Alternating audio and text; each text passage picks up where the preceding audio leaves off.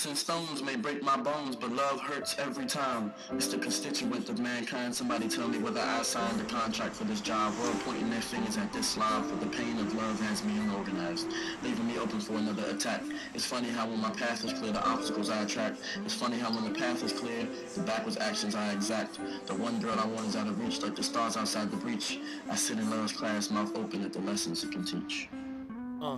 Pressure building up, I'm losing feeling, but I keep moving. My name's Edwin Calderon. I'm doing this mural right now at Tinch Tilghman Elementary Middle School in Baltimore.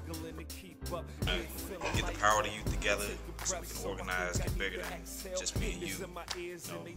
Really expand on myself. Being an abstract artist, I've been doing this since I was little. This is all I want to do. I'm chasing my dream right now. Just graduated last Saturday, so it's time to really make moves out here. Do something for Morgan State and bring a lot of people up in the Baltimore area, DC area, everything around here. We're gonna branch out.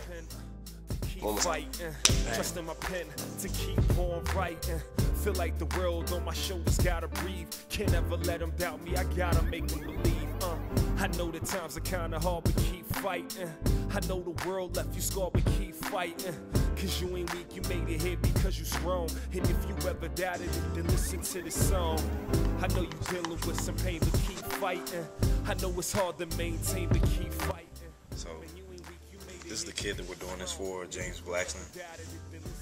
He died, he was 5 years old, he got killed by a drunk driver right on the street outside. And his little sister needs reconstructive face surgery.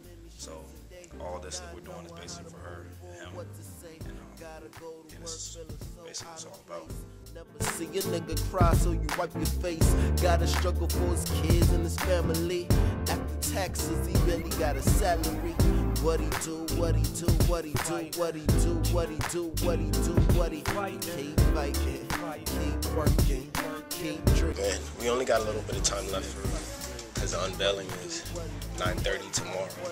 So we gotta go and finish it with the unveiling. And we gotta be here at 9. So I'm here trying to bust my butt. Get everything ready. It's for the kids, goddammit. Drop his daughter or she ain't too far. Got a bag lunch so she don't stop. So things almost done, but you know we gotta still call in the infantry.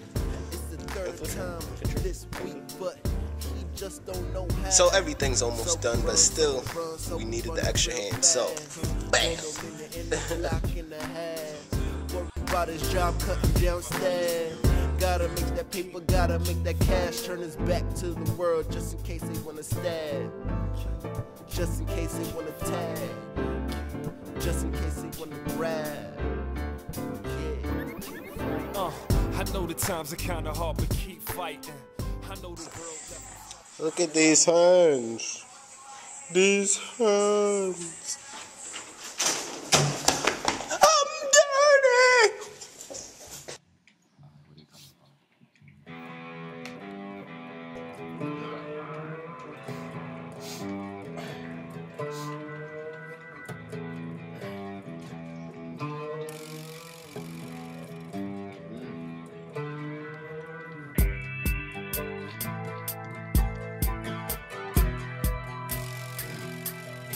Right now, I only equally explore what we know is reality, which is our shared dream state, and I'd love to explore my own dream state, my private world, and remember it.